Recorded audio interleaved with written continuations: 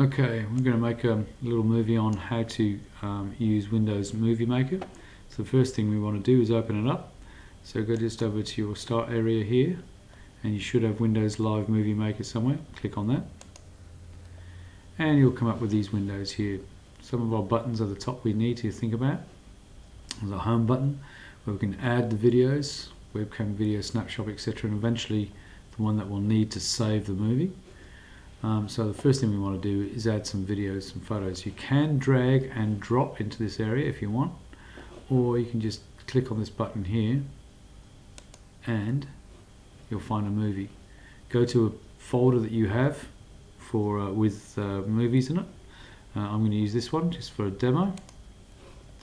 We'll open it up, and there it is there, and you can see that it'll play. Here it goes. Okay. So I don't want all that stuff at the beginning, so what I want to do is actually trim it to the point that I want. So go up to the edit button of video tools and select trim tool.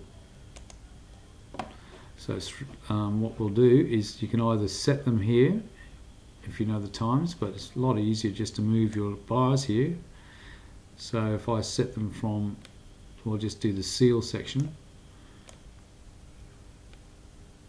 and more seals. Now that's not quite accurate enough, so what we might do is you click on this one, then you can use your right arrow to move it frame by frame, and your left arrow to get it exactly where you want. So I'll just go back one more frame from that. Do the same, click on here, just move it back so we get it a little bit more accurate. There's the birds, we just want the seals, that's the first frame of that. And that's the area that we will now have as our movie. So I'll save that, save trim, all good. Now it should play just that section.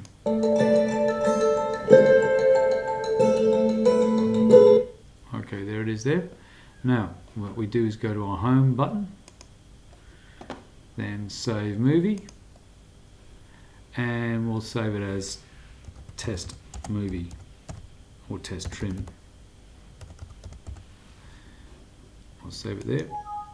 Yes, I've already got one, so I'll just replace that little section. It won't take long to save, and that's it. So we can just play our little movie in Windows Movie Player. That's our little example that works quite well. Just get rid of that. Okay, we'll just shut this one here. No, we don't want to save this project. And that's it.